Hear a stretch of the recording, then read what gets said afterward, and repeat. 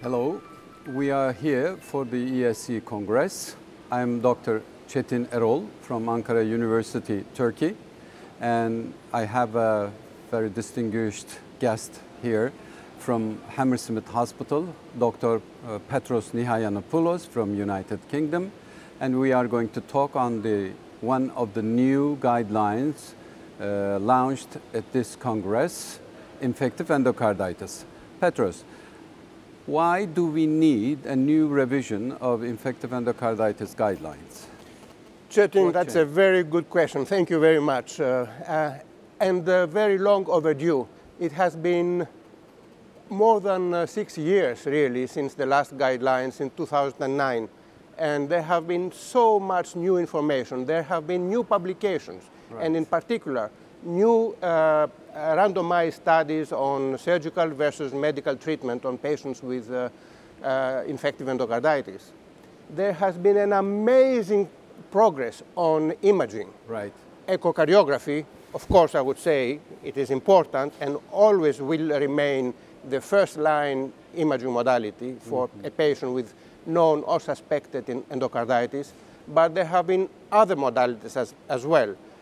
PET-FTG, CT, and nuclear that have really helped a lot into the patient's diagnosis, but also management. And thirdly, it has been developed the role of a multidisciplinary approach, the role of the heart team.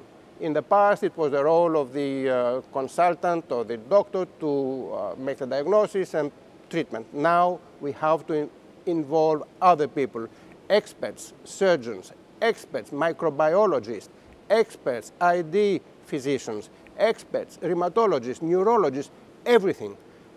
Endocarditis hits every part of the body. And that's why we need new guidelines to incorporate all this information into one. Okay. What are the main differences between the previous ones and the new ones? Especially, I know that there was a lot of discussions about the role of the TE and TO transesophageal echocardiography for the suspecting patients with infective endocarditis. Yes, well, that is a very important role, of course. Imaging and echocardiography has progressed enormously from a simple, old-fashioned, so to speak, with today's criteria, two-dimensional echocardiography. We have developed three-dimensional echocardiography, both transthoracic and transesophageal. We can see abscesses. We can see vegetations in 3 dimensions. We can see the mobility. We can see the size. And also we can look at the myocardial mechanics. We can look at, appreciate the failing heart much better. Right. And as you know, one of the reasons why to prevent embolizations is to size the vegetation, and that's very important. And that's very important to do it early. But also, I don't forget that we need to add other modalities as well. And although I am a strong proponent of echocardiography, as you know, yeah, I think I recognize cardiac MR and CT are becoming very, very important for patients' management. For the patients with prosthetic heart valves. Oh, prosthetic valves, abscesses, aortic root abscesses that right. Even transesophageal echo may have some limitations, and I admit that. CT can show abscesses, the extent of abscesses, that the surgeons love it. On the other hand, when you said surgeons, we know that one of the most important points for the patients with infective endocarditis, when do we decide, when do we send the patients to the surgeons? Well, that is again the role of the all people to speak together into part of the heart team, really. But heart failure is one very important aspect. Heart failure is lethal, and to prevent heart failure and to prevent the muscle to fail when the valve is totally destroyed and cannot be recovered, we need to intervene early. To prevent embolization right. is very important. Typically, the size of vegetation of more than 10 millimeters length has a very high chance for embolization. But remember, embolization early. It is really the first week that carries the high risk for embolization. After the first week, the second week, the chances for embolization, even if the vegetation is 10 or 12 or 15 millimeters long, the chances for embolization are diminished. And that is why it is important to recognize it early in order to intervene early. Right. And what about the medical treatment? I mean, can you say a few words about that? Well, medical treatment needs, I can say it with one word, treat early. Early. Treat early. Don't procrastinate. Make an early diagnosis and institute appropriate treatment.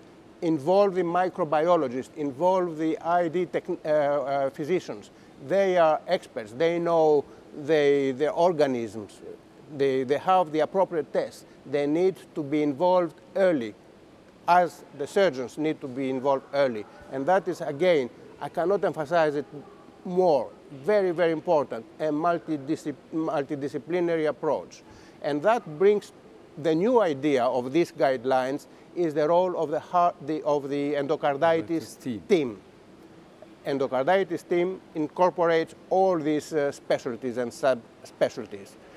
But also, it refers to the endocarditis center. So once you make a diagnosis of infective endocarditis and there are complications, you need to refer this patient to an endocarditis, so to speak, reference center early, because there the microbiologists and the surgeons may intervene as soon as need arises.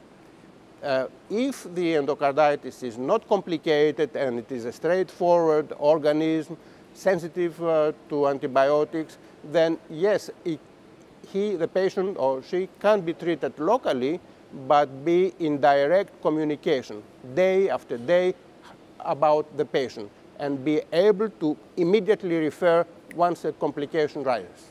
Well, thank you very much. I think this new guidelines will change in a lot of things in our practice, especially for the infective endocarditis team and center, as we see, as we talk to, and also the role of the echocardiography and the other imaging techniques will be most important.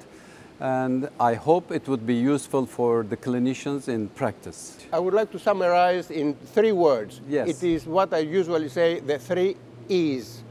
Early diagnosis, early treatment, early surgery. Good. Thank you very much.